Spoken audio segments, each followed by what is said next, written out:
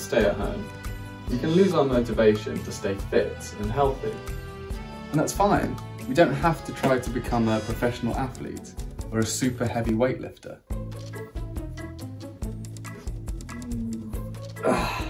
But maybe we should focus on our lifestyles a bit and see if we can make them a little bit healthier.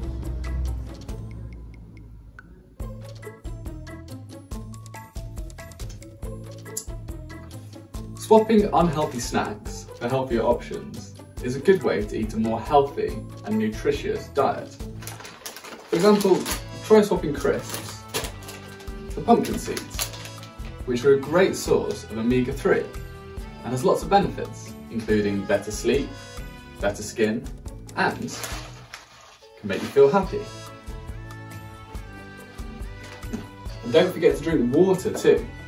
It is said that we should drink 8 glasses of water on top of our other fluids every day. Cheers. And also, pick your drinks wisely. Maybe swap that evening beer for a cup of tea.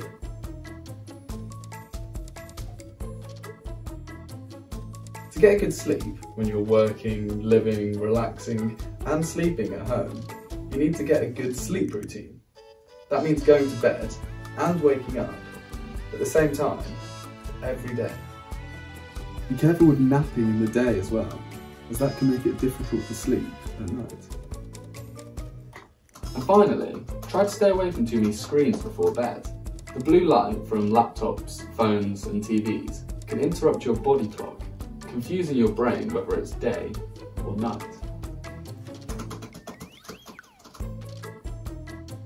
And of course, getting out of the house is very important.